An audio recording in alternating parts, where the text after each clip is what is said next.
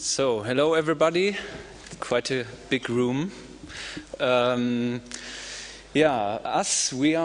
Kaja, Kirsten and Jan, and all of us, we will introduce ourselves quite quickly at the beginning. I just want to say some few words as the start of. We are talking about the EU data protection reform.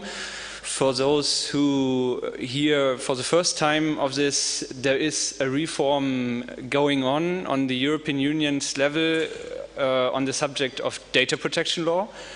And we are just at the beginning of it, more or less, and talking about the possibilities, how to get involved in this, as it was said at the beginning, and what it is about, and what are the challenges. And my name is Jan Philipp Albrecht. I'm a member of the European Parliament.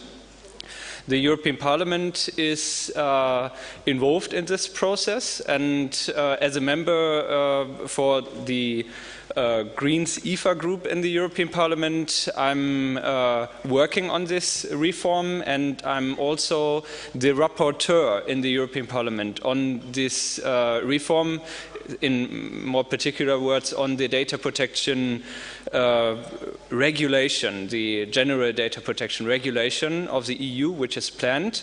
And that's all I want to say at the beginning, and I give the words to Kaja. Hi, I'm the difficult name. I'm Katarzyna Szymielewicz, short Kasia. I'm a co-founder and head of Panoptykon Foundation, which is a Polish NGO, quite small and quite young, but still quite loud on some issues. In particular, we had a fight on internet blocking in Poland, on data retention, on ACTA most recently, and now we are hoping to have a serious fight on data protection. I'm also a vice president of European Digital Rights, for short EDRI. Yeah, hello, my name is Kirsten Fiedler. I'm working as advocacy manager for European Digital Rights in Brussels. And EDRI is a network of 32 civil rights and data protection organizations from 20 European countries. And we work on many issues like copyright, data protection, cybersecurity, data retention, and so on. And our members are, for example, Bits of Freedom in the Netherlands, Open Rights Group in the UK, or Panoptykon in Poland. And we also have quite a few German members like CCC, Digital Courage, and Digitale Gesellschaft. And yeah, we have, of course, been working on the data protection reform since its beginning, because it will have a really strong impact in Europe. Oops.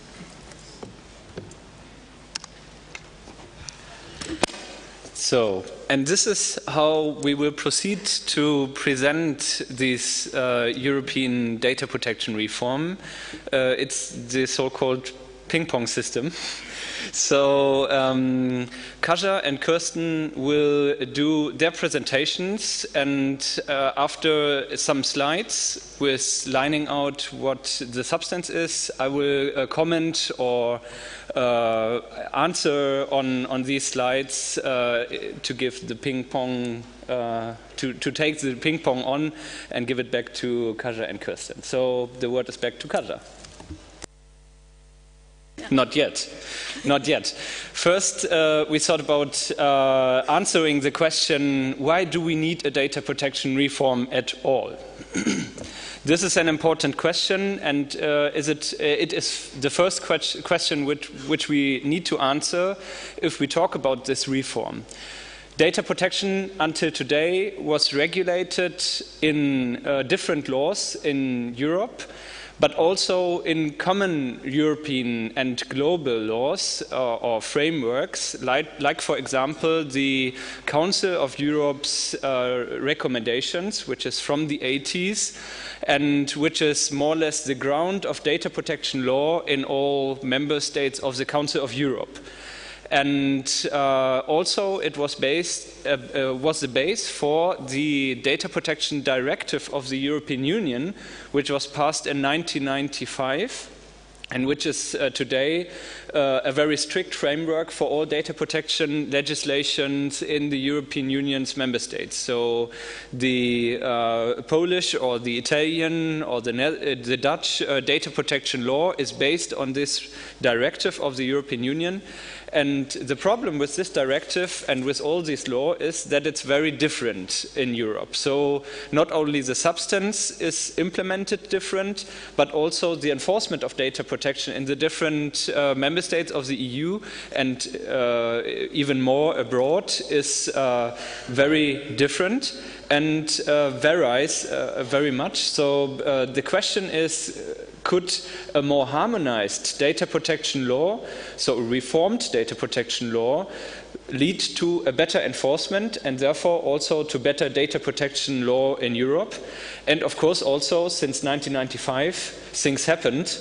At least the mass media internet environment came up, and also more and more digitalized technologies are leading to a vast amount of processing of personal data today. So the question of how to protect our data in a new environment in the digitalized age is something which we need to answer also. So that's more or less why we need to have it. And at least it's one important point which I want to finish this short explanation with.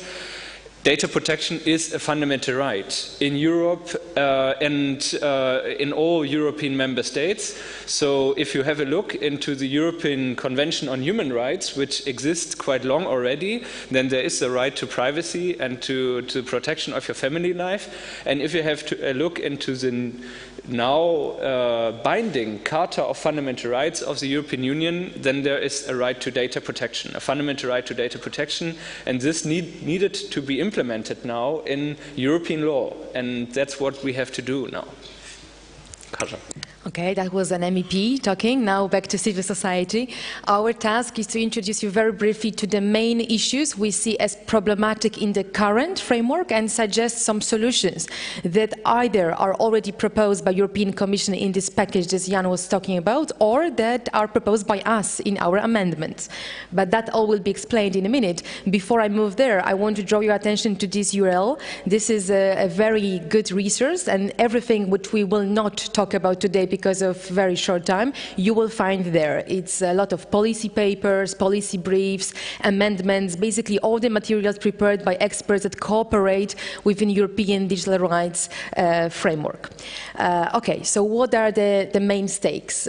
We identified 6 issues that in our opinion, might be interesting from your hackers' perspective and basically from civil society perspective. So very briefly, first, getting the definitions right. Second, getting rid of legitimate interest clause. Third, data portability, we want it. Fourth, a right to be forgotten, to be debated. Fifth, data protection by default and data protection by design. And the 6th, data breach notification. We will go one by one explaining briefly what is it all about and why you should become more interested into these weird concepts. Okay. As you probably know better than me, every system is as weak as as good as its weakest point, right? And in particular, legal system is as weak as the loopholes that are in there. If you think about legal regulation, it all depends on good definitions. If we don't get the definitions right, all the system basically breaks down and stops working properly. And now in the current framework, we see particularly 2 weak spots that should be amended. One is the definition of data, of personal data, so the essential definition.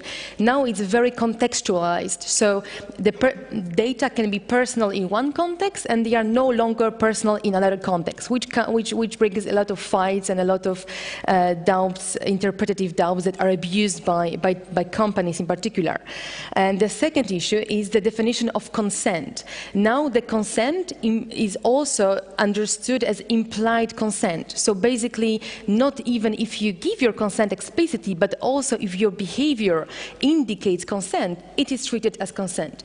Well, in our opinion, both these weak points should be fixed. What we want is we want the same protection for data, for personal data, no matter who is processing it, where, in what context, and we want consent to be a consent, nothing less than that. So that's the first big problem. The second big problem is what we call, or what the legislators call, legitimate interest clause. It's essentially one of the legal grounds on which the companies, data processors, can process our data without asking for our consent.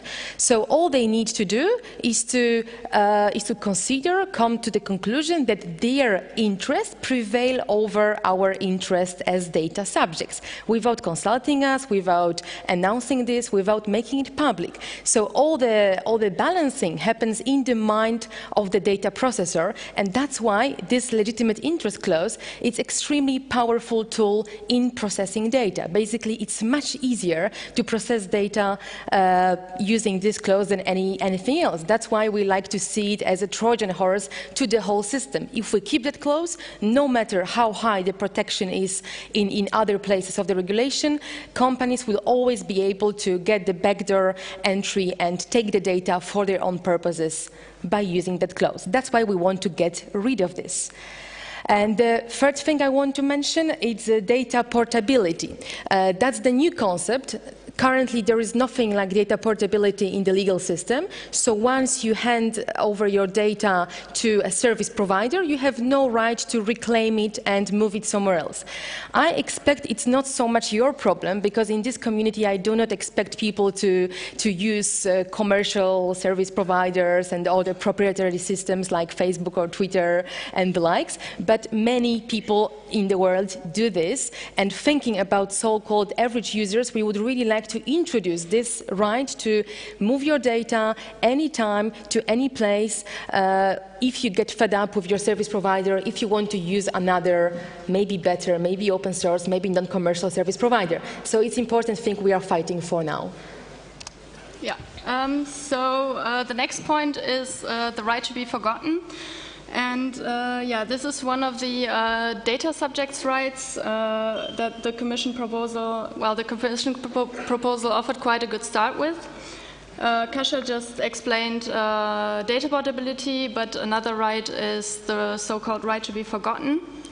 And Article 17 introduces this new right. And much has been said about this already, especially in the media. It has been widely discussed, and among academia and policymakers. So for millennia, it was very easy for humans to forget and very difficult to remember. But we are more and more moving to a world which builds comprehensive memories. And in this world, power over information is becoming everything. So what is this strange new right to be forgotten? First of all, it's not a new right, but simply a repackaging of an already existing right. This right to be forgotten has two aspects. First of all is the right to erasure, which has already been included in the old directive from 1995. This is very important in order to hold controllers accountable and to empower users to take the protection of their personal data into their own hands. Because supervisory authorities cannot have their eyes on all data controllers all the time. So it is very important to give users strong rights in order to, for their interactions with data controllers. The second aspect is quite new.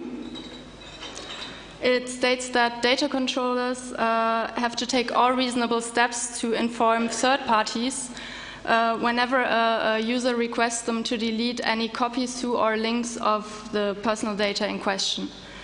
So this aspect is meant to contribute to meaningful erasure in the online environment where it is very easy to republish data by third parties. So in the European Parliament, some MEPs propose amendments that completely remove this right. To remove the right to have data that are no longer needed to be deleted. And yes, the controller might not need the data in question any longer. And yes, a database is by default a security risk. But, so they argue, controllers should always be allowed to run that risk with your data, just in case the data controller might want to use it one day. And other proposals want to restrict this right to what is practically or technically feasible. And this would lead to controllers that have no longer an incentive to have systems that would offer this basic functionality. So in a regulation that is aimed at realizing a fundamental right, the company making money out of your data would be able to say, no, sorry, this is too difficult for us, so we won't do it. Next point is data protection by design and by default, which is another key concept in the regulation, which is introduced in a separate Article 23. And at the core of this approach is the idea to give users greater control over their data, and data minimization also plays a great role here. Data protection by default and by design basically means that we have to think of data protection from the beginning of the development of a product or a service. So do we really need to collect these data, or can we have the same functionality without collecting them? And data protection by design means that when designing products and services, data protection requirements should be taken into account from the start. For example, developers of mobile apps, for example. If you take the free Angry Birds series, for example, it's just a mystery why Angry Birds needs to know my location data. And data protection by default means that out of the box, services should be set to the most privacy-friendly settings from the beginning. And notably, this means that by default, personal data is not made available to an indefinite number of people. So, these two principles are designed to enhance trust in systems, and they also help to protect citizens that are not well aware of data protection issues, for example, young users, and ensure that out-of-the-box privacy settings are chosen from the beginning. And contrary to what industry wants to make us believe, and especially Facebook on this one, sharing does not mean inherently an end to privacy. In fact, with data protection by design and by default, which is good, you can have both. And the key is for us to be in control of this. The last key point that we want to talk about today is data breach notification. And the capacity of computer systems to store and process personal information has increased immensely in the last several decades. And the amount of personal data that can be held in computer systems has exploded.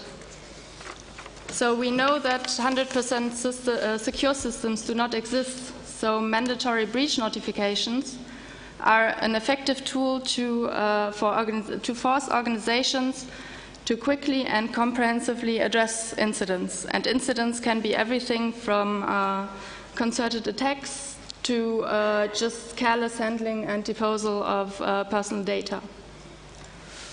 Just a few days ago, the Belgian NGO NERPA revealed that personal details of more than 1.5 million customers of the Belgian train company SNCB Europe were accessible online. So apparently a user managed to get access to this database with just a simple search in a search engine. It contained names, dates of birth, email addresses, and in some cases even postal addresses and telephone numbers. And among the information, there were data of more than 5,000 European Commission officials also, and more than 1,600 European Parliament employees. And even data of some activists from our own network. And so far, the train company did not notify anybody, and it did not make an excuse to anybody but just said, okay, we are now looking into maybe taking this person who found this link via a search engine to court. So now Articles 31 and 32 of the proposal introduce an obligation to notify personal data breaches within 24 hours.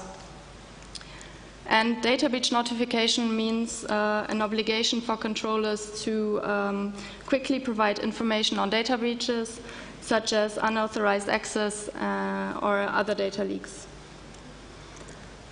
But it is important to note that only breaches that are likely to affect citizens have to be notified to them, not all breaches.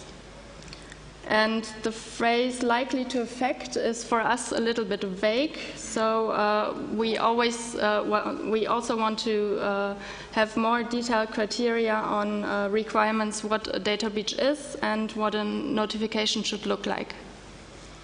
And another useful addition would be for supervisory authorities to just establish a register of all data breaches.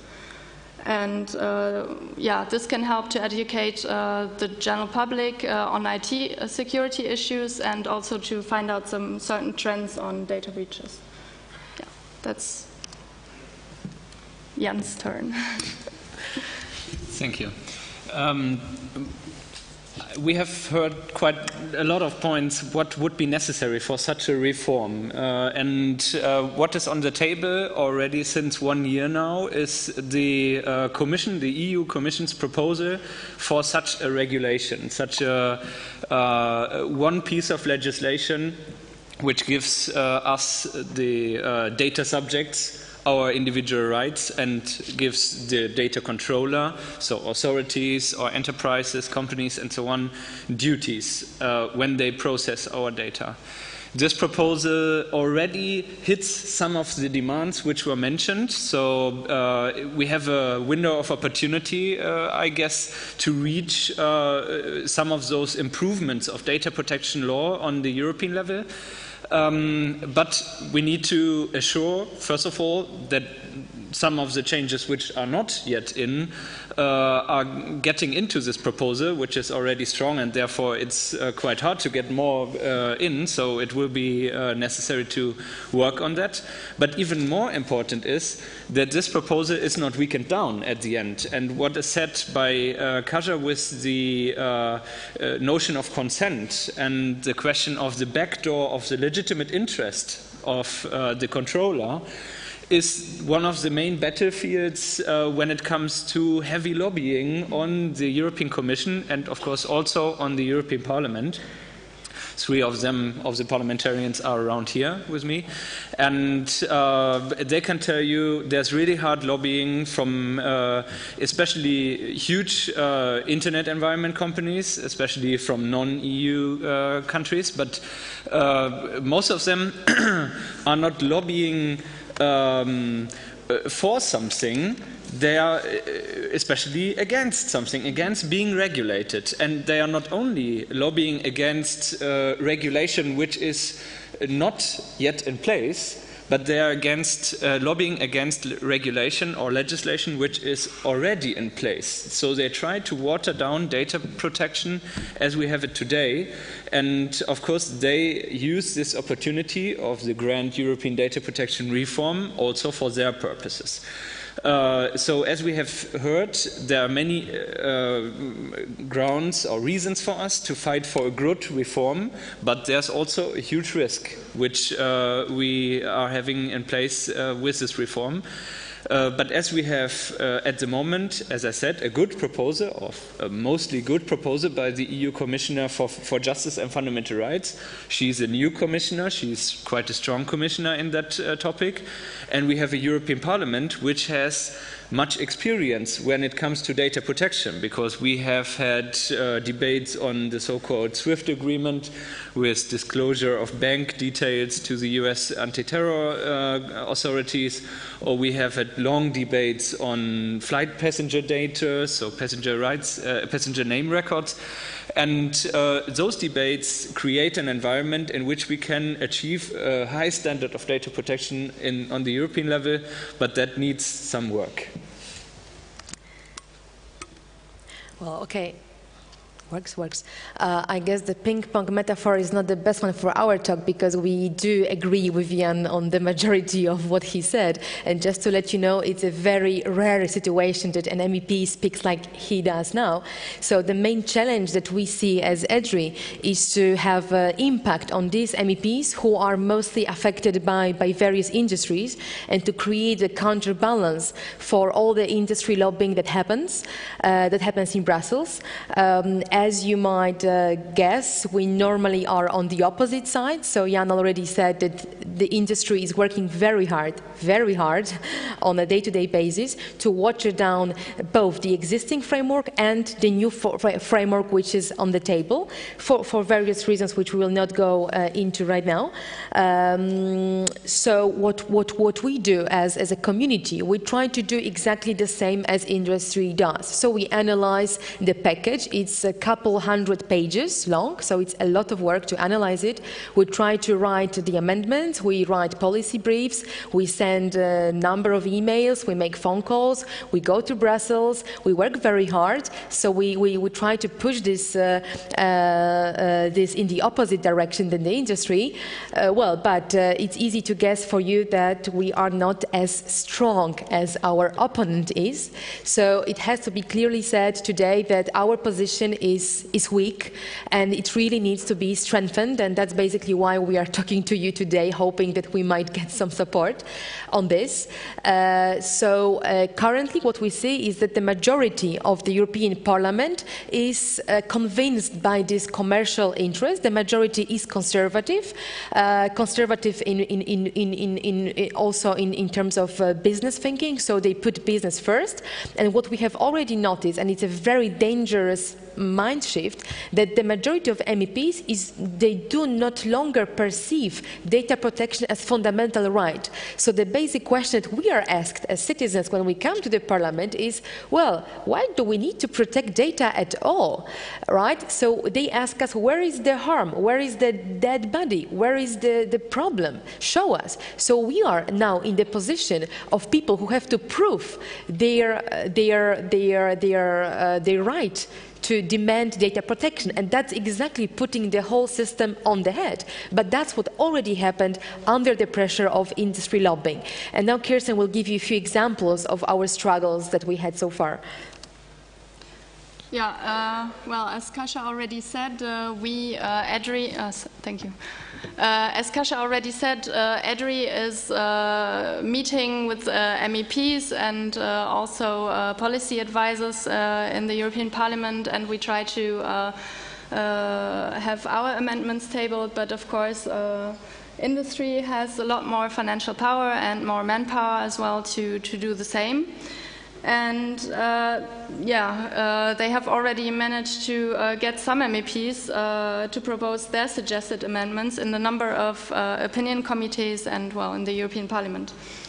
And a lot of MEPs are far from being experts on data protection because they just have to cover so many different issues in the European Parliament.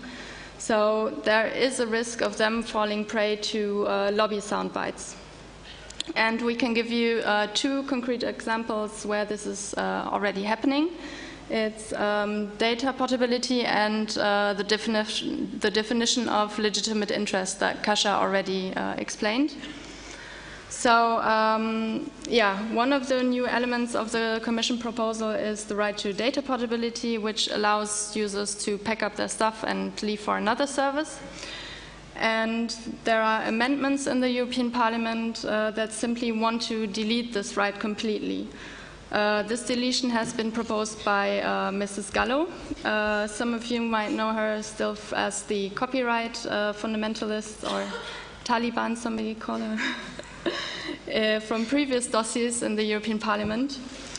And other amendments restrict it to cases where it is appropriate, and forget to define who would determine whether it's appropriate or what appropriate means. If it's the company who will decide, then you can guess the results. There's also an amendment restricting this right if it could affect trade secrets. But I think it's pretty much impossible to read the Commission proposal in a way that means trade secrets. Another difficult dialogue, and Kasia already explained this as well, is legitimate interests, which is a Trojan horse in the current directive already, and now in the new regulation it could lead to all sorts of abuses. Now in the European Parliament there are several amendments to make this concept even more vague.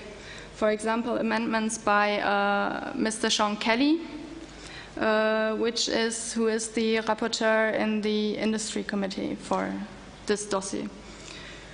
So some people want to open up this provision, saying that controllers should also be able to process data they collected for other reasons and for whatever they think is in their legitimate interests, even if it has nothing to do with the original purpose, or also to allow it to allow the legitimate interests for third parties.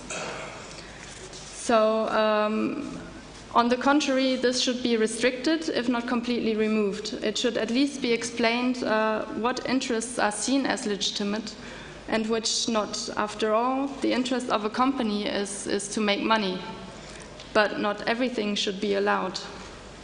And there are, of course, many, many good amendments also in the European Parliament that have been tabled. I think there are 753 amendments by now. And yeah, but the point remains, there are plenty of ways to get this wrong. And if we get this wrong, the price to pay will be very high. If, on the other hand, we get it right and European Parliament and Council adopt this regulation, then we will have a very high standard of data protection, which will last a very long time and which will have also an effect on worldwide legislation on privacy and data protection. So yeah, this is kind of our last chance, because we cannot leave this important dossier in the hands of some industry lobbyists in Brussels. Without a successful reform of the data protection framework, we will be left with a series of legal loopholes and a range of unpredictable enforcement gaps, and a race to the bottom where nobody, neither citizens nor businesses, know what law will be enforced, how, when, and by whom.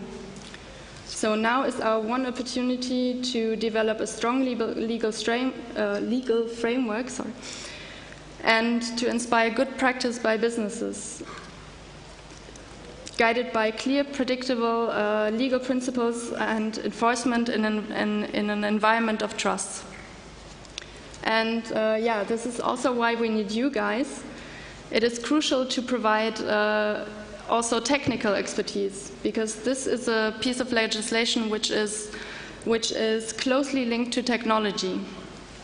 But yeah, most MEPs are not techie people, and so it's very important to provide also accurate information and to explain what the possible risks are and what can be improved. And yeah, Jake Applebaum said this this morning already. It is worth to try to work on making the world a better place. And the reform of data protection in Europe is now a huge opportunity to do exactly this for the next 2 coming years. Well, it's an opportunity, but it is a challenge, and we said it many times already that we are losing at this point, and I think that should be made clear now here in this family room. Basically, we will never say it in the Parliament, because in the Parliament we keep stressing that as citizens we should be heard, even if there is less of us, even if we have less money, even if we don't go to Brussels every day. We believe we have the right to be heard just by definition, just by the fact of being citizens. But of course, you know that it does not always work work that nicely. So that's the very high time for another grassroots campaign. Well, I know it might sound a bit boring or a bit troubling to say we need you once again, but that's basically how it looks like.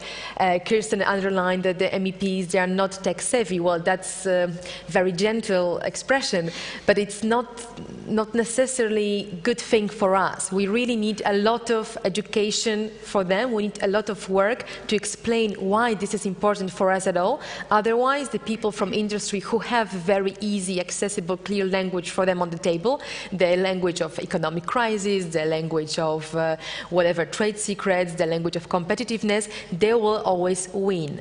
So, well, basically we need a campaign, we need you to participate, we need you on the internet mobilizing people and raising awareness about this. I'm sure we will have a workshop before the end of the Congress to talk in more details about that. So this is basically to show you the problem and to encourage you to get involved. If you do want to get involved, talk to us. There will be our contact details in a minute. We are here to talk to you, to give you more information, which cannot be done in that very brief time. And we do hope that there will be at least a small group of people joining us in that fight, because it's not going to be easy. The workshop, I think, is taking place on day 3 at 8 o'clock in the evening in the Quadrature. Day 2. Oh, sorry. Yeah. Well, it's in the program of the workshops anyway. Yeah. Before we open up for some questions, I would like to say it's really true. These are also your contacts to get to know more, of course, about the reform, because it's quite a complex issue. It's quite huge. You have already explained that. But, I mean, there are around 1 or 2 hands of MEPs around in the parliament to try to do something. As I said, beside me, there are also 2 other colleagues here, Amelia Andersdotter and Marietje Schaake. You can talk to them and to me. And we all, I mean, we are doing most of our fights together. The last one was about ACTA, and from that fight we know very much that you need to have public awareness about things going on the European level, especially in the European Parliament, because it's not natural that we listen to what happens there.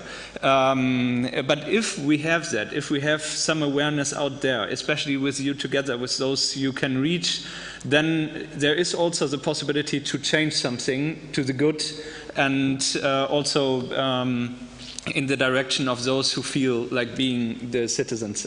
And I think that's especially when it comes to the big questions, are we diverting from the concept of data protection as such or not? Are we sticking to the approach that if you want to process personal data, you need to have a justification for that, otherwise you have to do it anonymous? And that we strengthen this approach, and that we say there shouldn't be the backdoors for different business models or different authorities who think, no, we are so important, or our interest is so important that the interest of the fundamental rights should be overridden, or of the data subject should be overridden, and so on. Those are the big fights we have to take, and we are, of course, having an opportunity also for that. That's what I would like to say at the end of this round. In about 2 weeks, there will be the next step, because there will be a report online, which mainly me and my office has written. And as I have said, I'm the rapporteur of the European Parliament for this regulation, which means I'm somehow the chief negotiator. I have to write down, first of all, a proposal for the European Parliament's standpoint on that issue. Of course, after the standpoint is open to the public, so in 2 weeks, there will be many lobbyists outside, first of all, talking bad about this proposal and about me and my colleagues, but also who will then go to the members of the European Parliament, which you have seen also some quotes of, in the Industry Committee, in the Legal Affairs Committee, or in my committee, the Civil Liberties Committee, and we'll try to convince them that this proposal has to be changed dramatically in their favor, into their direction. And so it would be very important that they are not the only voices talking to those parliament members and also talking in the public and to the politicians, of course, also in the national parliaments, which also have their say through the Council of Ministers. And then during spring, we will have this debate on the table. It will be necessary that these voices are heard.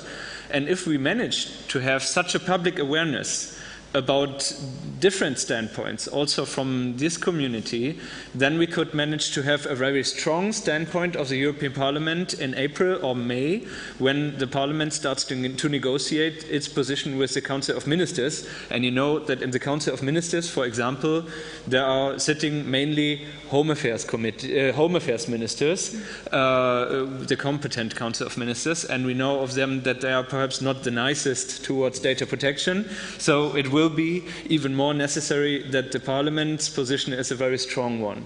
And then hopefully, if we manage to have a good data protection reform, we will have it before the next European Parliament's elections, which will be in 2014.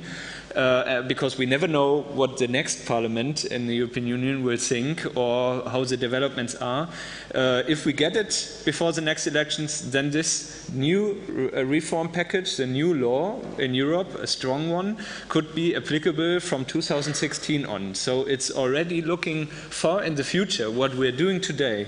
But it's important that we get active already today because the decisions are made right now. So we are done quite sooner than we thought, and now we are open for all your questions.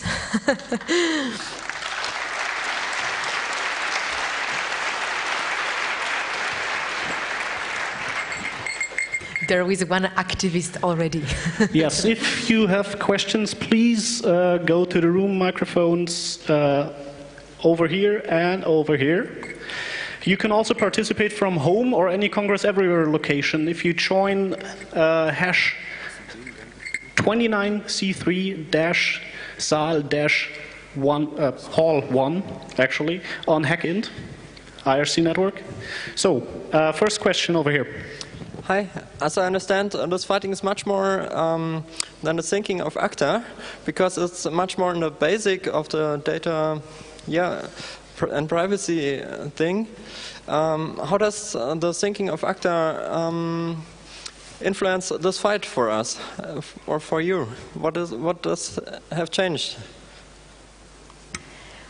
Well, of course, it's subjective and very personal opinion what I will say now, because we will see, right, to what extent members of European Parliament have been affected by the ACTA. But for us, the ACTA fight was also the fight for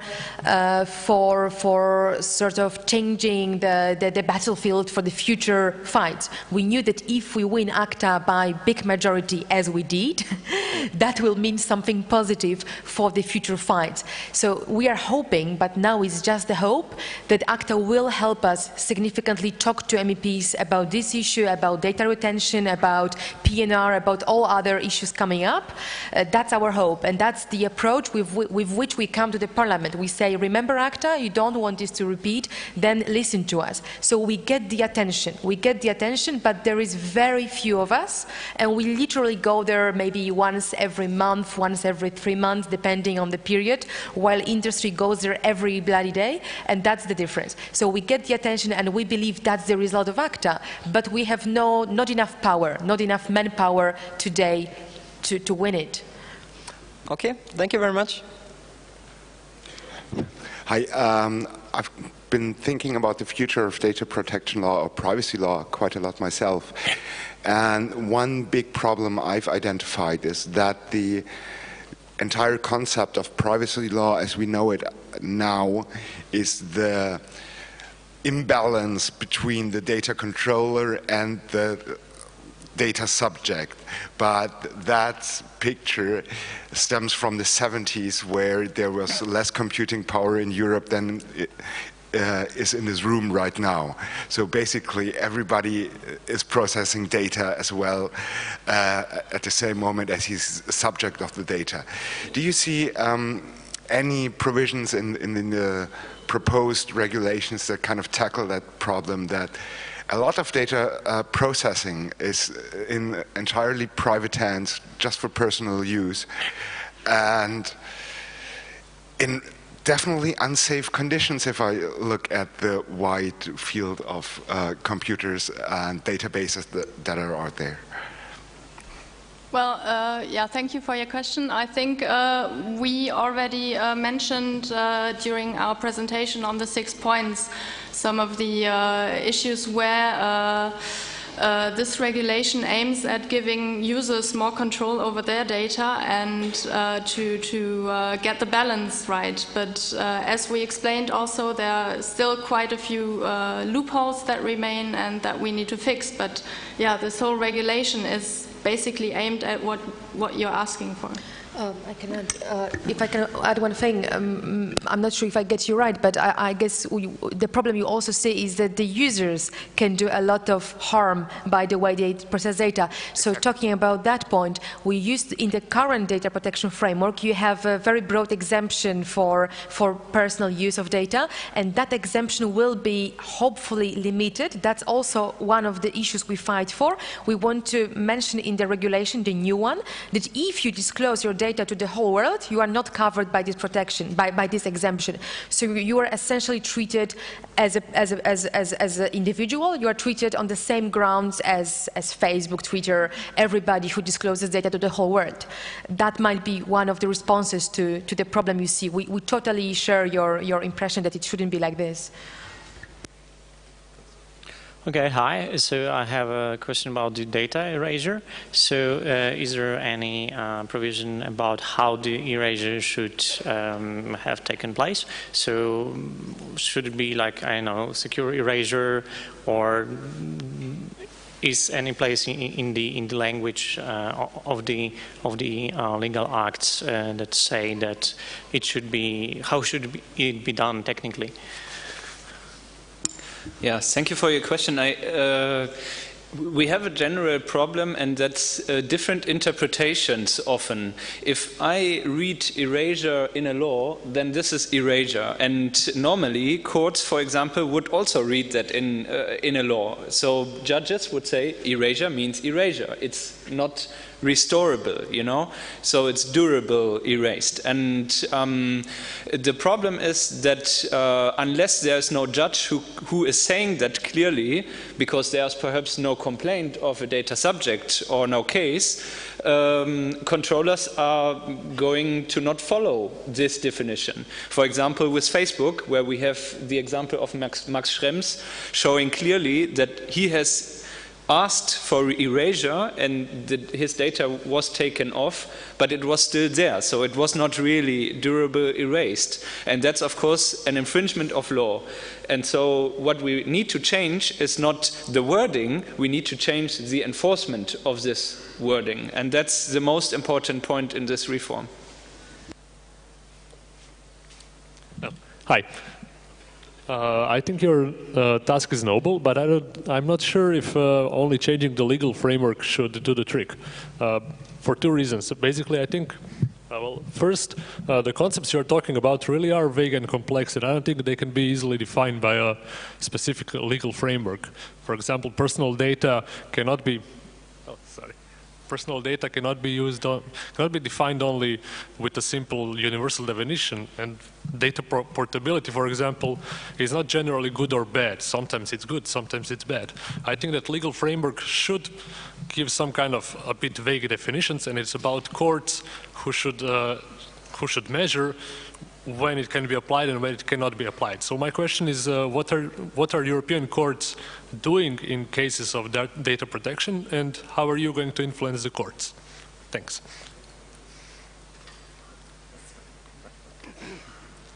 Well, it's a complex question. I don't know if we have enough time to deal with this, but we can talk later for sure.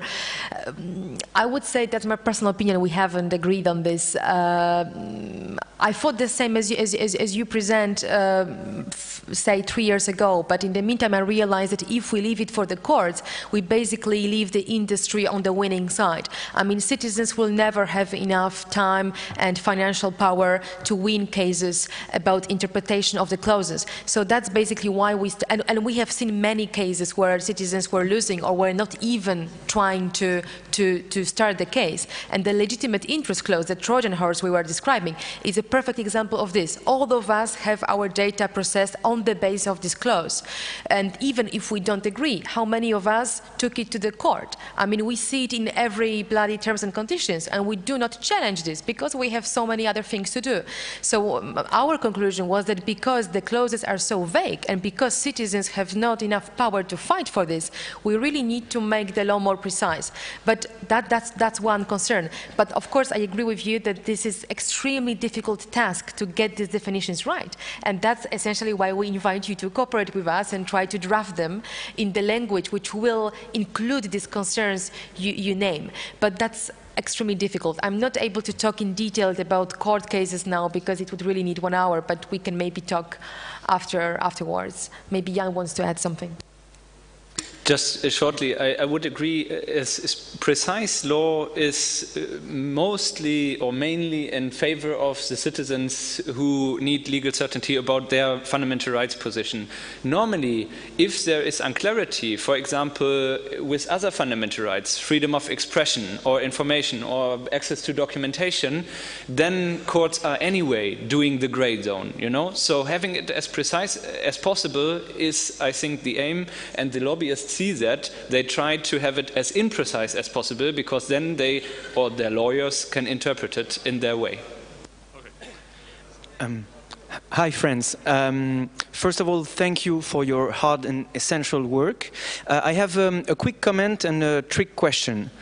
The quick comment is that, as we all know, it's not sufficient to be right. You have to be right and to be loud about it. So as an advice to everybody here who would like to participate, one very important thing to do is to transform this knowledge about the process and the content into some political messaging.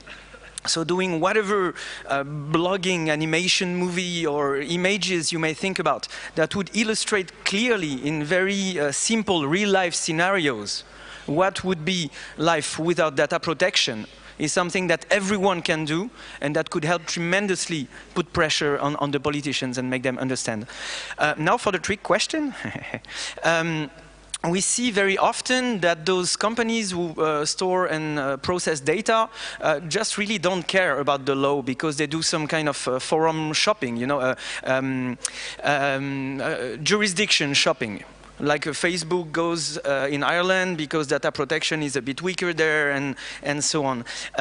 Are there provisions, or can we think of provisions maybe to add through amendments or in your report, Jan, that would try to solve this apparently unsolvable question of internet being one big universal jurisdiction and having no borders?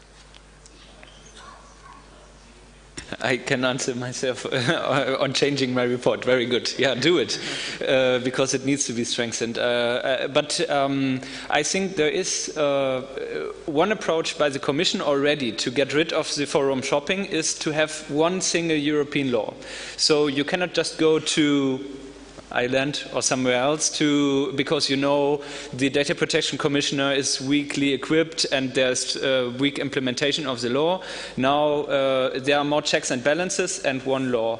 And one possibility to strengthen that also is by having the data protection authorities asked to cooperate and to consolidate their interpretation also. So they should sit together in a data protection board, meet together and have one definition so that that I'm not able to say, okay, I'm going to Poland because there's a new data commissioner and he's weaker than the previous one or something like this, or there are weak courts. So we need to have consistency and therefore there is this consistency mechanism.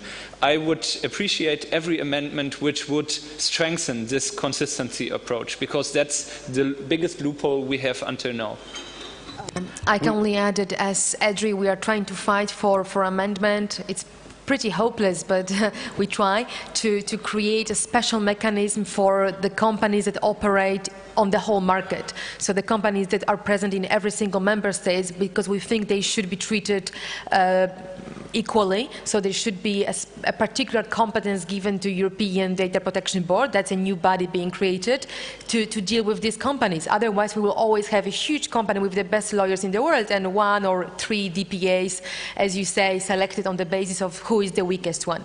So that's one point. And then another point that might be interesting for you in this context is that current draft has a nice provision saying that the company is regulated by European law not only if it sells services here, but even if it targets you. So it's enough to do the targeting, to do the advertising or the tracking you online to be regulated.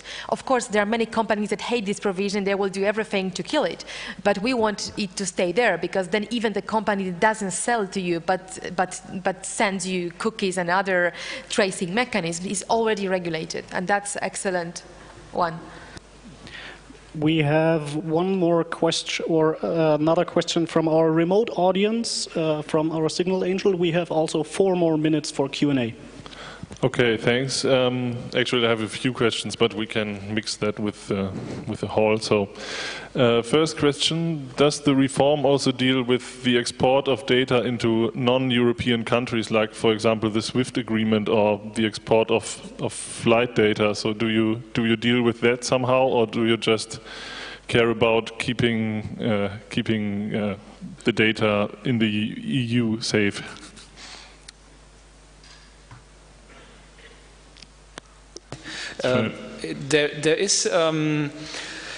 There has been a previous draft of the position which the Commission then proposed on this regulation, and that was the Article 42 of this previous draft, and it has said quite clearly that such requests of data towards big companies, for example, by authorities of third countries can only take place if there is a mutual legal assistance agreement covering that between the EU and this third state. And this has been, on the pressure of lobbyists, also on home affairs lobbyists, taken out.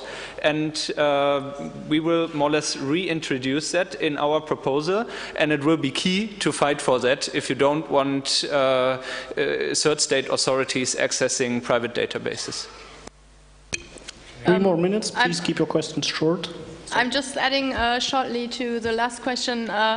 That particular Article 42 actually has been taken out after some really focused lobbying by the United States, and EDRI has leaked a first version of the data protection regulation last year, and also we leaked a paper of the United States lobbying papers.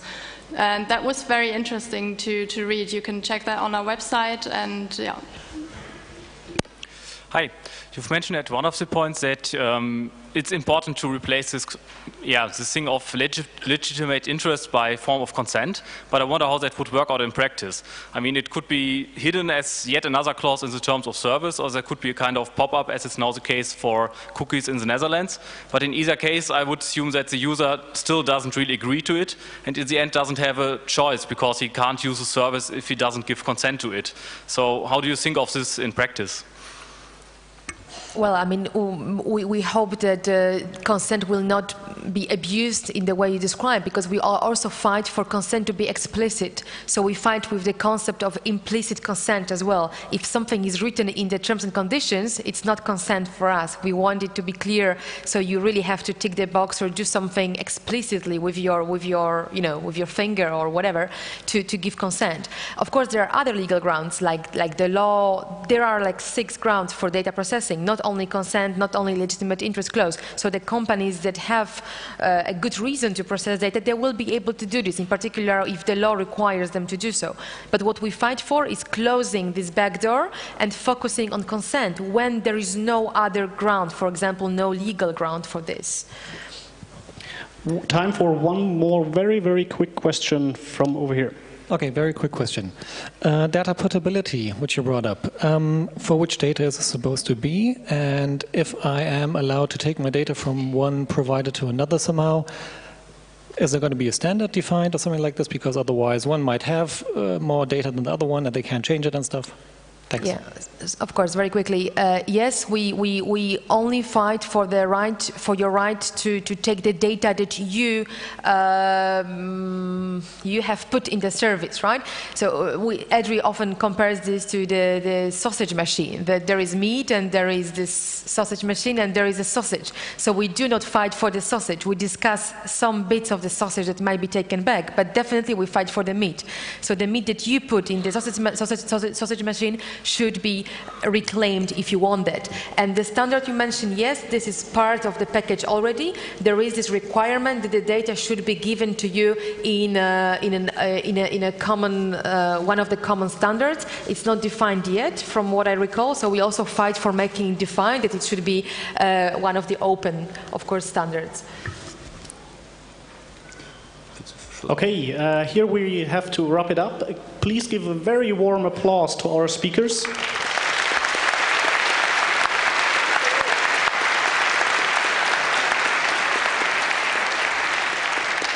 We'll be here another 3 days or 1 day, so you can always ask us questions when you see us running around here.